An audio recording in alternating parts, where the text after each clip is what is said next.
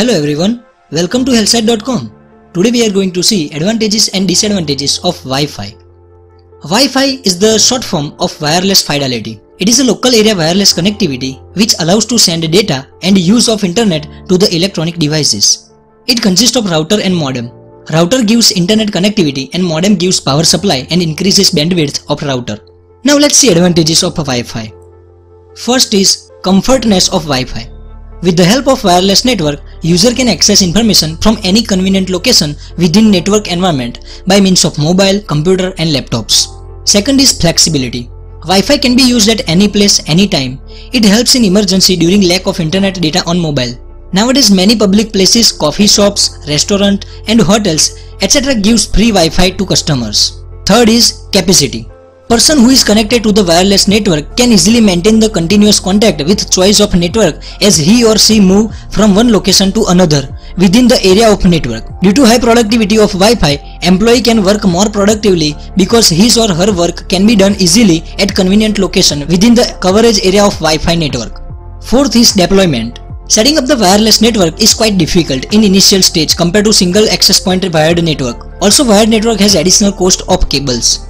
Wi-Fi is advantageous over wired network because where there is no access of wired network, wireless network is like blessings there. Fifth is expandability. Wireless network can be used by many users at the same time with router and modem, and in wired network, additional user requires additional cables of connectivity. Sixth is staying under the data cap. When user is using Wi-Fi in mobile phone, data usage is not used from the data package of internet provider. Mobile internet service provider gives some data pack every month for free and don't charge it from main balance. By using Wi-Fi you can save bundle of data for emergency situation when there is no Wi-Fi nearby you. Seventh is good speed. Wi-Fi gives faster speed than your mobile network. Difference is seen when multiple work is being done at the same time. Downloading or uploading speed is good in Wi-Fi compared to mobile network. Load time of web pages is lesser while using Wi-Fi than mobile network. You can download large file very quickly by using Wi-Fi networks. Eighth is cost is less. At every places there are free Wi-Fi available such as at hotels, restaurants, airports, railway stations etc. It is the most convenient way to connect your phone to internet services. Cost of Wi-Fi plan is lesser than mobile data plan because it is bounded to a particular area. Ninth is longer battery life. Good battery life of smartphone is very important. You cannot use any function of mobile like camera, internet, games if your mobile battery is too low. Battery consumption is lower in Wi-Fi compared to mobile network. As you get to good speed in Wi-Fi, it takes less time to download any file than mobile network, so less battery draining is there. 10th is accessibility. Wi-Fi plans provide larger data bundle than mobile internet network, which can be extended more than 50 GB for 1 month duration or more. This means no limit of data during the use of Wi-Fi, while in the case of other hand cellular companies are giving limited data bundle in higher price, and also they charge for extra data usage per KB if mobile data is used up. Now let's see disadvantages of Wi-Fi. First is speed. The speed of wireless network is far slower than wired network. Slowest wired network have speed of 20 to 100 Mbps, where normal Wi-Fi has a speed of 1 to 54 Mbps. But at some specialized environment, the speed is necessary and hence wired network is used there.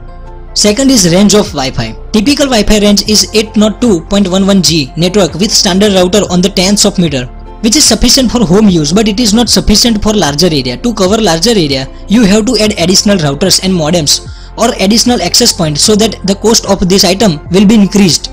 Third is reliability. As like radio frequency transmission, Wi-Fi network signals are having wide variety of interfaces as well as complex broadcasting effects. Fourth is security. To secure this consideration, encryption technologies are used to protect from unknown utilization of Wi-Fi network. Also some encryptions are there which weakens the Wi-Fi network, and there is a chance of hacking of network by encryption codes. Fifth is obstacles.